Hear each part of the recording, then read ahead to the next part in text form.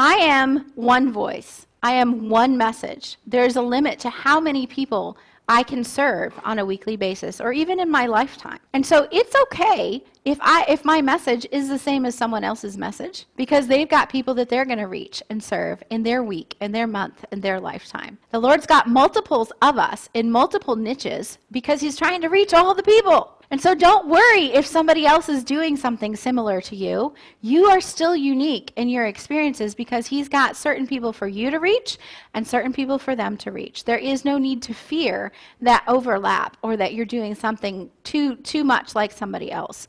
This also allows us to narrow down and say, because I know that God has provided Marcy to work with these people and Connie to work with these people and Linda to work with these people and me to work with these people, I can narrow down the offerings that I do, and I can just focus on what I know I'm gifted at.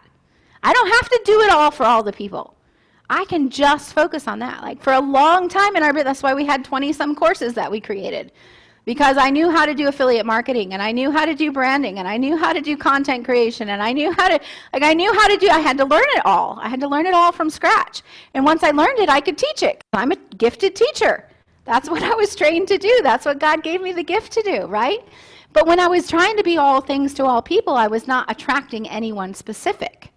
I wasn't building a reputation to do anything that would help me to grow my business. And so when I started, like, okay, what am I best at? I am best at helping other people grow their messages.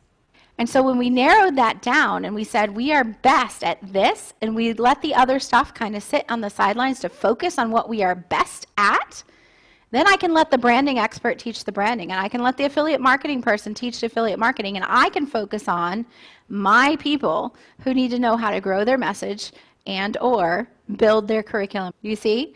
And so as you're looking at your product pyramid as well, be thinking about what is the thing you want to be best known for? What is the thing you want to teach people? The thing you most enjoy doing or teaching or serving? What if we narrowed that down? It needs to be so super obvious to other people what you do that they know immediately when they hear someone who has a need for that, oh, you need to go to Arlene, she knows how to do that. So small and so specific. And some of you are like, oh, but maybe I'm in multi-level marketing and maybe we do like essential oils and that helps with all kinds of things. Well, is there something that you know how to teach about that product that is very specific to you and your experiences? Maybe you're going to attract the people who have a specific need for something that that product solves, and someone else is going to solve, like maybe you're functioning on digestive health, somebody else gets to handle skincare. Right? That kind of thing. So figure out what you're good at in those kind of things. And this also helps our alignment with our product suite be able to clarify what we do for whom and how to attract them into our system.